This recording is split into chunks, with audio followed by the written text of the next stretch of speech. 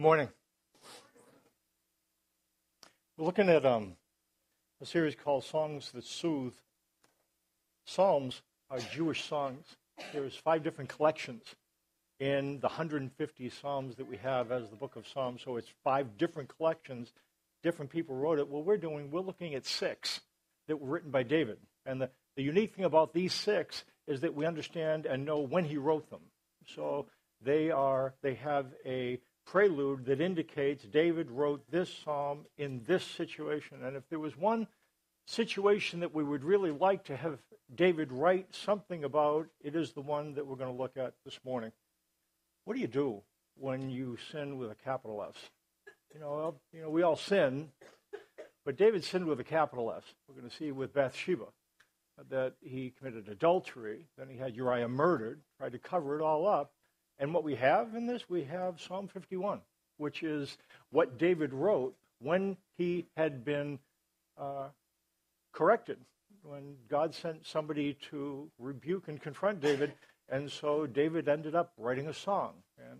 And very instructive for us because the Psalms are vehicles to convey the feelings and attitude of any worshiper in a similar situation. That's what Psalms are for. And so, in terms of relevance, this morning is incredibly relevant for all of us because the fact is all of us deal with sin. And we wonder, how should I come to God? What should I do? I mean, what do you do when you've done something wrong and you come before God? You don't want to blow it off, So we're gonna learn from David. And then this psalm is really instructive for us. For times of contrition, David was able to express uncomfortable feelings in the Psalms. If you look in the Psalms, there's a broad range of feelings that he expresses. Gladness, sadness, anger, pleasure. And the thing about that is, because David was comfortable with feelings and learned to face feelings, he was able to deal with guilt. Guilt is, as we'll see, both objective and subjective. You know, if you get stopped running a light and a policeman pulls you over, he says, you're guilty of a crime. You might say, I don't feel guilty. And some of you have done that. Some of us do different tacks. I'm sorry. And we've learned to use that to be able to, anyways. But whether you feel it or not, you're guilty. You know, there's some guilt that is objective. Some guilt is subjective. And that's the problem with dealing with God stuff. Some of the things we feel guilty about, we might not should feel guilty about. Some of the things that we do feel guilty, we shouldn't. And it flips back and forth. The thing that makes this tricky is because our adversary Satanizes us. Satanizes us. You know what to Satanize means? To accuse. So Satan, the word Satan, it's a verb. It means to accuse. And so when I am Sataning someone, what I'll do, I will accuse them of something in order to devil them. Devil is another verb. And what that means is to create a rift between people. So what we have, our enemy Satanizes us in order to devil us, to drive us from one another and drive us from God. In light of that, since our adversary is really good at that, would you agree with me that it's important to be able to figure out which guilt is from him and which isn't? Because the fact is, your adversary is going to try to make you feel guilty about things you really shouldn't feel guilty about. And maybe not to feel guilty about some things you might. And that's what we'll look at. David was able to express uncomfortable feelings, I think, because he was able to face uncomfortable feelings. Uncomfortable feelings create tension. They create tension. There are things we don't like to feel. Fear, shame, guilt. And some of us, because we don't like to feel these feelings, we're not really good at holding them. Any feeling.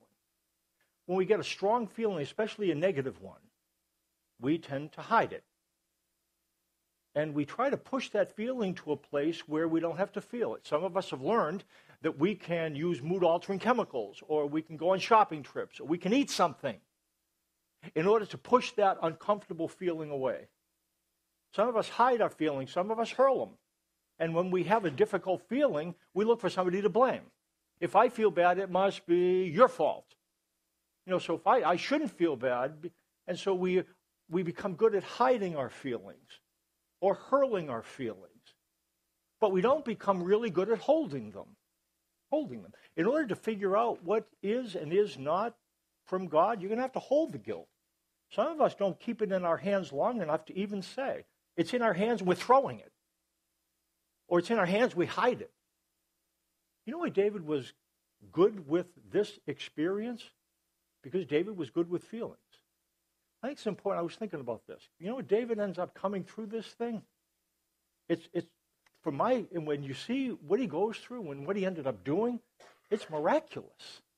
It's miraculous. I stand back and I go, how in the world could he do what he did? You know what occurred to me? David was good with feelings. Highs and lows. And that's what the Psalms help us to see. David was pretty good at staying with tension. Why was that? David's security with God. In order to stay with uncomfortable feelings, here's the deal. You have to be secure. Security comes not from being able to control everything. Some of us, our security is based on, my life is like this, don't touch it. Don't breathe. Don't. Just where I want it. And when we try to do that, everything's got to be just right. It's really hard to be able to pull off, isn't it? It's hard to be able to control everything in such a way that things are where we feel good. We feel comfortable. We don't feel anything bad. We don't feel any fear. We don't feel any foreboding. Our life is controlled. Some of us control our circumstances. Some of us control ourselves. We won't let ourselves have a feeling. I mean, we did a skit once. Remember Lyle? Lyle did it. And he was talking about, I hadn't had a feeling for years. Ain't hurt me none.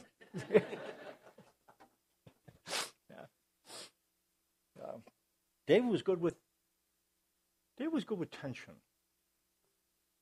My sense is the church does not help us deal with tension. Church seems to be a place where it's pretended that if you're doing it well and saying it right, you don't have bad feelings. You know what that is? That's a lie. The fact is, you're going to deal with difficult feelings. Here's the question. How good are you at it? David was great at it. He held them. Didn't hide them, didn't hurl them, held them. Amazing. Okay, so we have, it says, verse in the Bible, top verse, I really like this. My people have committed 2 sins. In fact, I'm going to tell you this. The reason why God wants to create a secure relationship with you is not so that you can move out of tension, but so that you can move into it. When you know that God is with you and there's safety there, you know what you end up being able to do? Feel feelings. The reason why it's tough for us to feel feelings is we feel so isolated by them. We feel so alone. Does anybody feel what I feel? And if we don't do that, we want to push that down. So God wants to create an intimate relationship with you, not so that you can move out of feelings, so you can move into them, so that you can endure them, not eliminate them. Okay, now I'll go on. It says in Jeremiah 2:13, my people have committed 2 sins. They have forsaken me, the spring of living water, and have dug their own cisterns, broken cisterns that cannot hold water. 2 sins. Number 1, dig our own cisterns. That's what we find with David, a leaking cistern. Look at 2 Samuel 11, 1-5. One evening, David got up from his bed, walked around on the roof of the palace. From the roof, he saw a woman bathing. The woman was very beautiful. David sent messengers to get her. She came to him. He slept with her. Then she went back home. The woman conceived and sent word to David saying, I am pregnant. Kind of a confusing situation. We don't know why David didn't go to war when other kings did. I don't think it's very important. The fact is, relative to dealing with guilt, we can't keep ourselves so busy that we don't fall into sin. Anyways, what David ended up doing, Bathsheba got pregnant, so David summoned Uriah, the husband. Kind of a good plan. Said, okay, here's what I'll do. Uriah, great. Hey, nice to see you. Hey, how's the battle going? I think you need some R&R. So why don't you go with your wife and have some R&R? And so Uriah went out and then slept in the doorway of the palace. And so, okay, David had to go to plan B, and he couldn't get Uriah to go be with Uriah's wife because Uriah's band of brothers was on the battlefront. And so he ended up sending word, a letter, with Uriah, telling Joab, the general, put this guy in the heart of the fighting. And so Uriah passed this note on to Joab, who looked at it, did what David said, put Uriah in the very thick of the battle, and Uriah got killed. All the loose ends tied up, except that God sent Nathan the prophet to speak to David. And I'm just going to read this. Here's what happened. It makes for good listening. Here's a story. The Lord sent Nathan to David. When he came to him, he said, there were two men in a certain town, one rich and the other poor. The rich man had a very large number of sheep and cattle. Remember, David was a shepherd. He's going to get this. But the poor man had nothing except one little ewe lamb that he had bought. He raised it, and it grew up with him and his children. It shared his food, drank from his cup, even slept in his arms. It was like a daughter to him. Now, a traveler came to the rich man, but the rich man refrained from taking one of his own sheep or cattle to prepare a meal for the traveler who had come to him. Instead, he took the ewe lamb that belonged to the poor man and prepared it for the one who had come to him. David heard this story.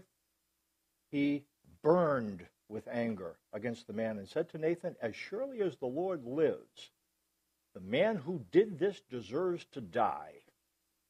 He must pay for that lamb 4 times over because he did such a thing and had no pity. And Nathan said to David, you are the man.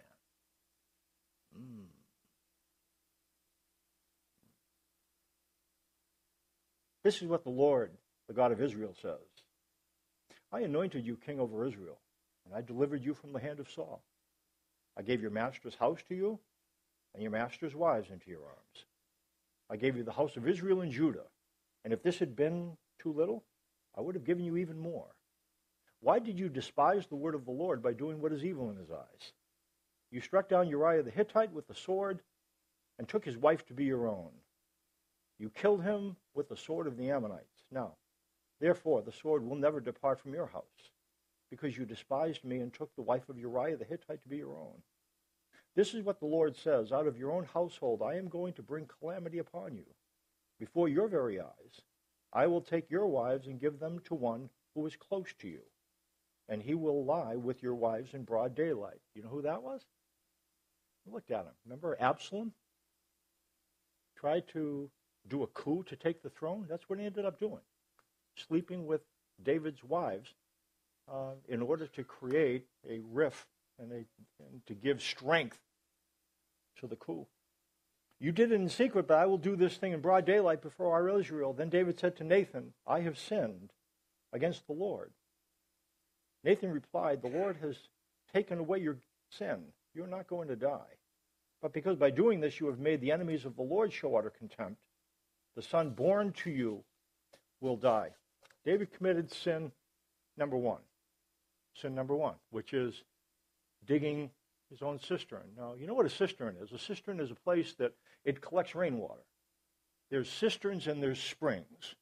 The difference between a spring and a spring is an unceasing source of water. A cistern only has as much water as it has collected. And if this is a cistern-like pond out here, it's not fed, it's just fed with runoff. That's why we didn't get a lot of rain this past year, and the water level went down, down, down. That's what a cistern is like. It only holds what it collects, and what it says, we dig cisterns, not only cisterns that capture, but cisterns that leak. Now, I don't think the deal here is a leak. I think there just wasn't enough water, it evaporated, but sometimes cisterns leak, and then the water leaches out of the cistern and goes into the ground. And what it says is we commit two sins, and the one is we dig our own cisterns. And that's what Bathsheba was. There's a lot of different kinds of cisterns, places. It's not bad to be thirsty. Being thirsty is natural. We're thirsty for a lot of things. Security and significance, and all those things are fine. It's when we try to draw resources that can't really meet the need. So when we try to draw security from the cistern of this or that, that's a sin. That's interesting, isn't it? That doesn't seem like a sin. But in terms of God's definition, that's what sin is. That's what sin is. There's two different kinds. It's trying to get spring-level resources, trying to meet spring-rated needs, spring-rated, one that we need a continual flow, spring-rated needs, trying to get that from a cistern-rated source. So what that means, we need to be loved, and we hold another person accountable to love us to the degree we need to be loved. That's drawing a spring-rated need from a cistern-rated resource. The fact is, there's not a person with flesh and blood that can love you as much as you need to be loved. Not enough to keep you from feeling afraid. What it says, perfect love drives out fear. And the person you're married to or that birthed you isn't perfect in that. That's one kind of sin, and David did that. The thing that he didn't do is another kind of sin. We forsake the spring of living water. Now, here's what happened. David gets to this place, and what would you do? This astonishes me. So he gets this thing, and then we're going to find out, let's find out what he does. And he ends up then, after Nathan leaves, at that point, he must have written Psalm 51. Let's read it. We read it, and you follow along. You see what it says. This is what David writes after Nathan rebukes him. And if you're looking for, if there were sound effects with this, you know what sound effects I would have with this?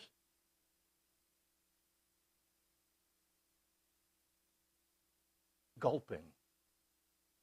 Somebody so thirsty, gulping cool water. Just their spirit is parched. And you know how sometimes when you're really thirsty, it's like you just can't get it down fast enough. And that's what you hear. David drinks in water. Listen to what he says. Amazing. Have mercy on me, O God, according to your unfailing love, according to your great compassion, blot out my transgressions. Wash away all my iniquity and cleanse me from my sin. For I know my transgressions, and my sin is always before me. Against you, you only have I sinned, and done what is evil in your sight, so that you are proved right when you speak and justified when you judge. Surely I was sinful at birth, sinful from the time my mother conceived me. Surely you desire truth in the inner parts. You teach me wisdom in the inmost place. Cleanse me with hyssop, and I will be clean. Wash me, and I will be whiter than snow. Let me hear joy and gladness. Let the bones you have crushed rejoice. Hide your face from my sins and blot out all my iniquity. Create a pure heart. Create in me a pure heart, O God, and renew a steadfast spirit within me. Do not cast me from your presence or take your Holy Spirit from me. Restore to me the joy of your salvation. How many I am going to speak? In those days, the Holy Spirit was not given as an abiding presence. That's the difference between New Covenant and Old Covenant. In those days, the Spirit was given as a dispensation to help leaders do what they needed to do. So the Spirit comes upon this person, and he's able to have the influence that God wants him to have. But it was something that you couldn't always have, and that's why David said, don't take your Spirit from me. In those days, that could happen. In these days, the Spirit of God is a spirit of sonship, and it's not an in and out kind of thing. Anyways, it says, restore to me the joy of your salvation. Grant me a willing spirit to sustain me. Then I will teach transgressors your ways, and sinners will turn back to you. Save me from blood guilt, O God, the God who saves me. And my tongue will sing of your righteousness.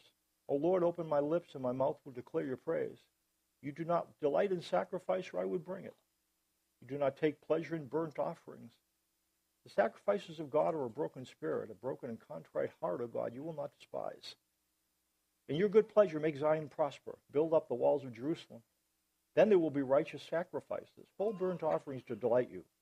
Then bulls will be offered on your altar. A couple things in verse 1, blot out my transgressions. In those days, you wrote stuff on a scroll, and the way you erase stuff from a scroll is you washed it. A scroll was made of animal skin, and so what you do then, you don't get an eraser, you take water and pour it on it. And doing so, liquefied the ink. It makes sense. We have papers, we write on them with ink. Sometimes they get wet and the stuff just goes. But with a scroll, it removes it. So when he says, blot out my transgressions, that's what he's depicting. His transgressions are written on a scroll, and blot them out is wash them. Pour water on them so that they're completely gone. That's what that means. Wash away all my iniquity. This is a different word for washing. In those days, you didn't clean garments with soap. What you did is you made a garment wet, and then you beat it on a rock. You pounded it. And that's the image here. That David's sin is in his clothes, and what he's asking God to do, take my sin and just pound it on rocks so that the sin is gone from it. I know my transgressions, verse 3, and my sin is always before me. Before is to stand boldly against. It's in opposition to. And David says, I know what I did. Again, that's oftentimes our deal, isn't it? It's not that we don't know what we did, is that sometimes we have trouble facing the feelings that come from remembering it. And David understood that. Renew a steadfast spirit within me. Really? Rebuild a firm, stable spirit. Look what he says, verse 16. You do not delight in sacrifice, or I would bring it. You do not take pleasure in burnt offerings. The sacrifices of God are a broken spirit and a broken and contrite heart. Oh God, you will not despise. It's not that David didn't practice these things, because what he ends up saying later is, then we'll bring you sacrifices. Here's what David understood. You can't do a ritual to really take care of the spirit of the matter.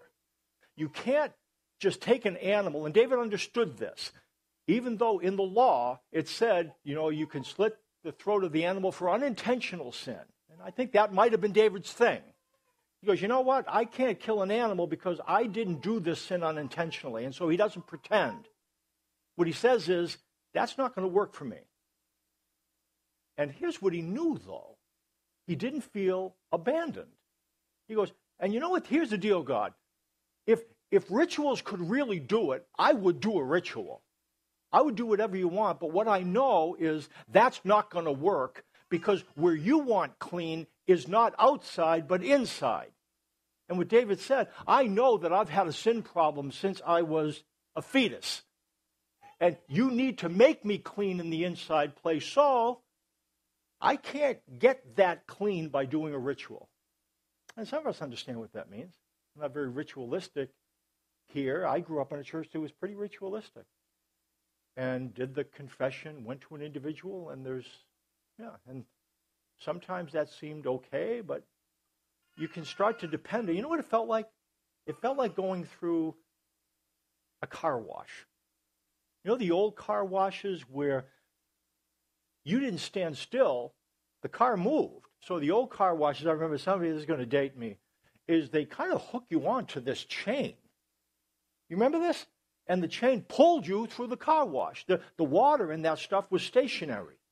And so you would go in, clunk. You'd have to get your wheels up on that little track, and then it pulls you through. That's what church felt like. You get dirty during the week, then you walk in, and then you get hooked up. Then you come out. You know what? But it kind of felt good. Then you kind of were clean and sparkly. Cars don't really stay clean and sparkly very much if you go to church here, do they? You notice that? It's really hard to keep a car wash. Okay. But David understood that that really didn't work. That's why he says in verse 19, In your good pleasure, make Zion prosper. Build up the walls of Jerusalem. Then there will be righteous sacrifices, whole burnt offerings to delight you. Then bulls will be offered on your altar. Here's what David's saying. Yeah, let's do the sacrifices. Let's do the sacrifices once we've taken care of things. There were different things. What David didn't go for is whitewash. There's a place in the Bible. Here's what it says. Ezekiel. And God confronts the nation. Here's what he says. The officials within her, Israel, are like wolves tearing their prey. They shed blood and kill people to make unjust gain. So he's saying the officials, the leaders of Israel are predators. Monetary, materialistic predators. And here's what it says about the clergy.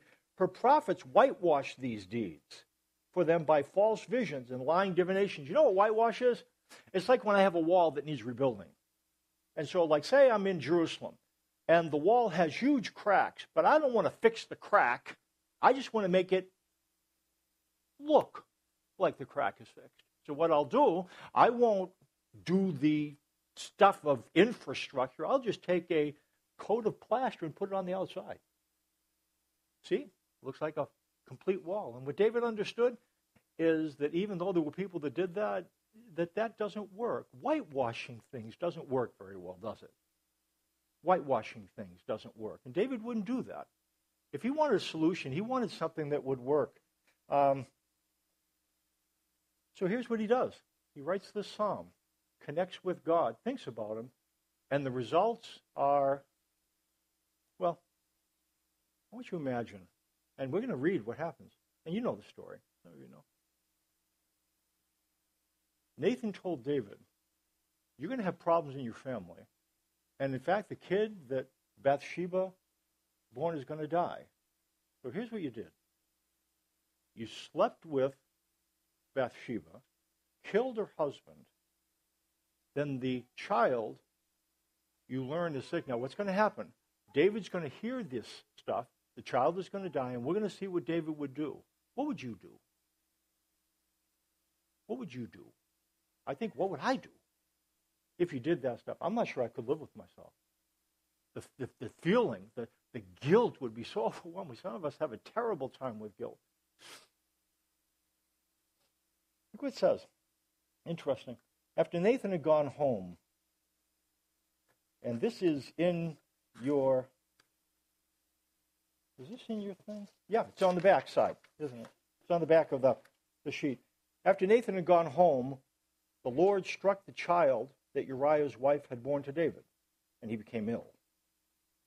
David pleaded with God for the child. He fasted and went into his house and spent the nights lying on the ground. The elders of his household stood beside him to get him up from the ground, but he refused, and he would not eat any food with them. On the seventh day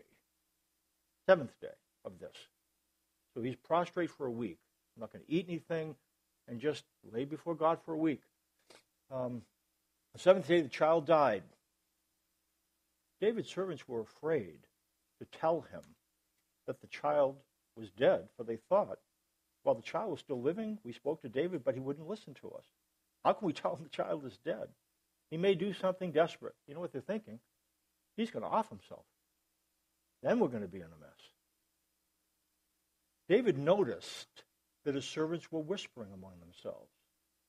And he realized the child was dead. Is the child dead, he asked. Yes, they replied, he is dead. Then David got up from the ground. After he had washed, put on lotions, and changed his clothes, he went into the house of the Lord and worshiped.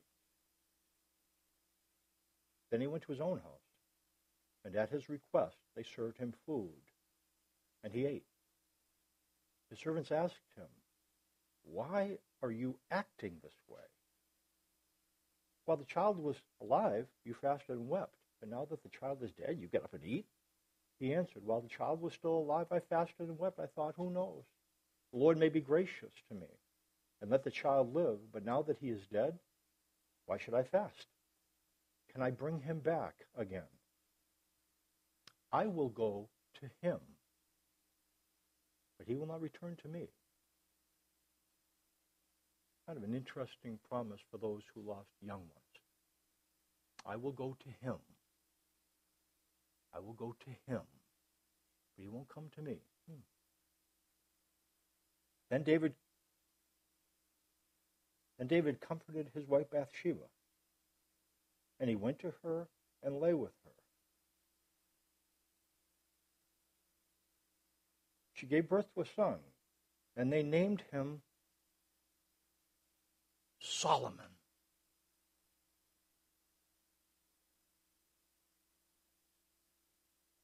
Look what it says in the end of verse 24. Look at those words. This is a child born of an affair. What does it say? And the Lord loved him. And because the Lord loved him, he sent word through Nathan the prophet to name him Jedediah. This kid's going to be Jedediah. So Solomon's other name was Jedediah. And you know what Jedediah means? Loved by the Lord. Here's my question. Did God want David to continue to feel real bad?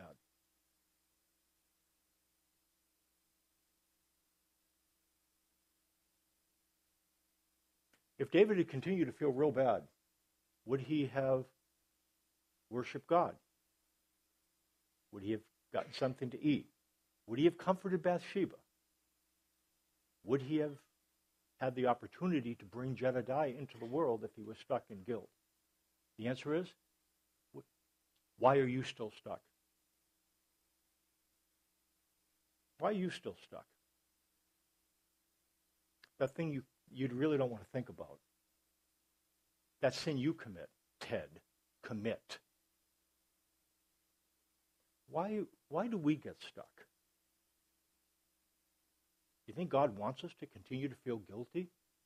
To continue to beat ourselves up? Is that what he wants? Again, fair question, isn't it? Isn't that what contrition is about? Feeling so bad about something that, well, in this case, and again, we have to talk about this, but God did not want David to continue to deal with guilt feelings. If David had continued to be miserable, would he ever have comforted Bathsheba? The answer is no. No. He would have made sure that the last person in the world he wanted to see was Bathsheba. See, that's what some of us do.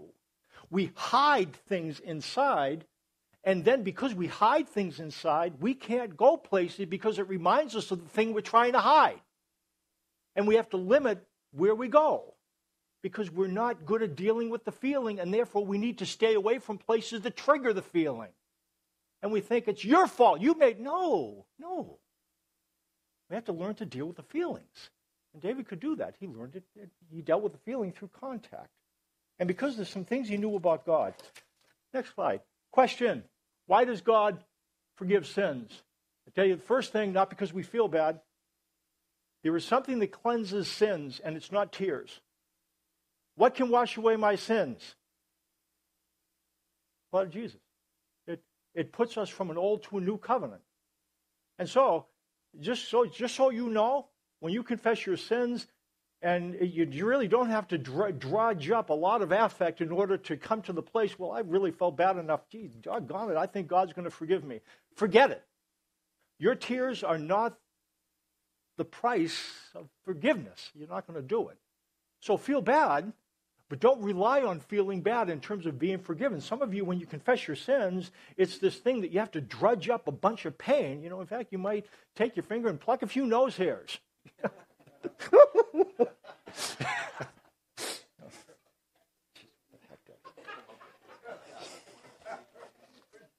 Just dragged right out of me. No idea where that came from. Not because of our feelings. We're not forgiven because of our feelings. Next, we're not forgiven because of our promises. We're not forgiven because of our promises either. There's a passage, Hosea 6. It says this, come, let us return to the Lord. He has torn us to pieces, but he will heal us. He has injured us, but he will bind up our wounds. Let us acknowledge the Lord. Let us press on to acknowledge him. And so what the people were saying, okay, tell you what, we did wrong things. Let's promise God we'll never do it again. We're never going to do that again. And you know what God ends up saying to us? It's really great. Great thing. What can I do with you? What can I do with you? Your love is like the morning mist, like the early dew that disappears. And what he's saying is, oh yeah, the feelings are good, they're real, but they're like fog. So your promises are like the fog that shows up at 7. By 9 o'clock, what's the deal? Gone. And it's real enough when it's 7 a.m. But God understands that 9 a.m. is coming. 10 a.m. is coming. Therefore, he says, it's not about your promises. So when you're confessing your sin, don't say, and by the way, God, I will never do that again. He says, what am I going to do with you? Save me.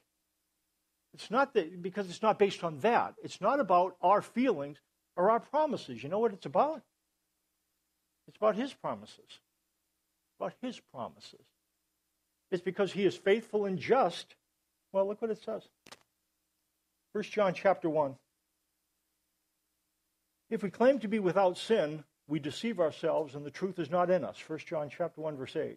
Verse 9, if we confess our sins, he is faithful and just and will forgive us our sins and purify us from all unrighteousness.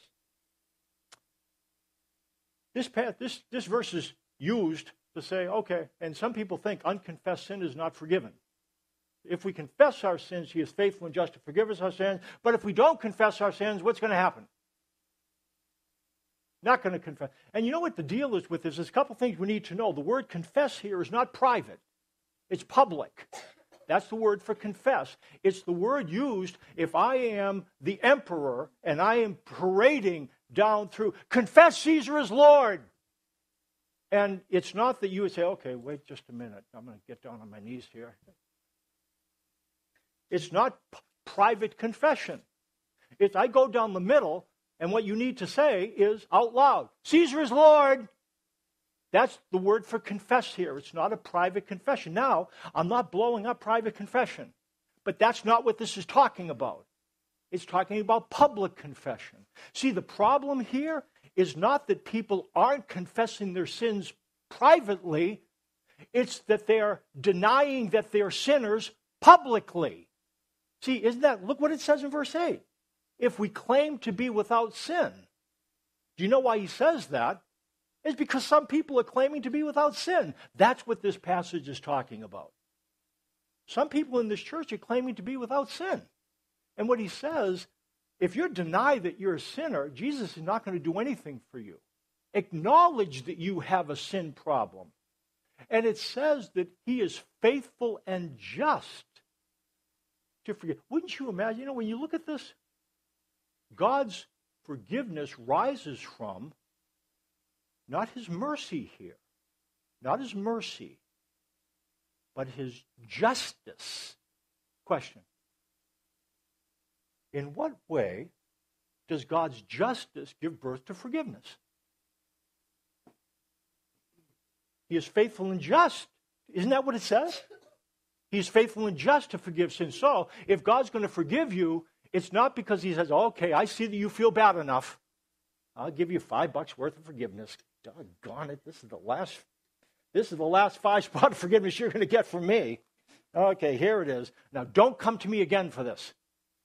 Sometimes we feel that way with God, that we kind of presume upon him, and we come the next day.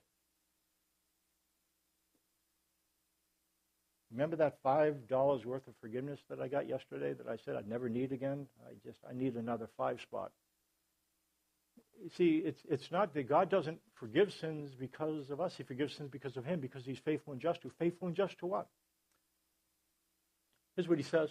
He promised to forgive, be helios to our wickedness, and to remember our sins no more. He's faithful to that. Here's what he did. God always keeps his covenant promises. He promised that he would be helios to, which is in response to sins, gracious, benevolent, favorable, cheerful. So when you sin, God doesn't go, that's it. That's it. He doesn't do that. How can you know that God will forgive you? He promised to be helios to your transgressions. See, we look at what we do, and we imagine God feels the same way. Or there are people around us that when we do bad things really put guilt trips on us. And we assume that God looks at us the same way. In fact, we tend to see God through the eyes of those around us, maybe spiritual leaders. And we feel guilty for things that God doesn't want us to feel guilty for. In fact, he's saying, why don't you believe that I forgive you? David did. Here's a question. You think Jesus' sacrifice wasn't enough? See, some of you are really caught. And you think God's never going to forgive me. I'm going to be a little bit direct with you. You know how arrogant that is?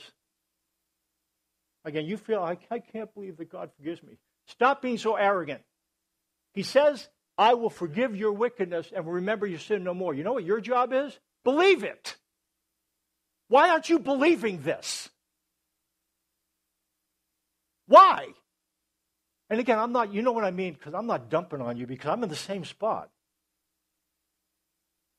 He's not stuttering here. And you know what? Why God is faithful and just to forgive you? Because he promises to. In fact, he says, I'm going to be Helios to your wickedness. You're stuck in sin, and you know what the deal is? God's not stuck there. He's looking to the future. He's not stuck on that thing. In fact, you know what I think he would want you to, you know what to confess? Is to say the same thing as. What about this? Okay? You're looking for something to confess? When you sin, tell God about the wrong thing that you did. But confess the new covenant realities, which are these. And I tell you to do that. I do this. You're still in me because he puts his law in our heart and writes it on our mind. You're still in me. You're still with me. Good still ahead of me. Guaranteed. I blew that. You're still in me. You're still with me. Good still ahead of me. Guaranteed. Can you say that after me? You're still in me. You're still with me. Good still ahead of me. Guaranteed. I want you to think about that thing you did last night. I want you to think about that thing that you watched online. I want you to think about the way you treated that person last week. I want you to think about the way that you've responded to your parents this year. I want you to think about the thing you did at work. That thing. And I want you to think about and say this after me.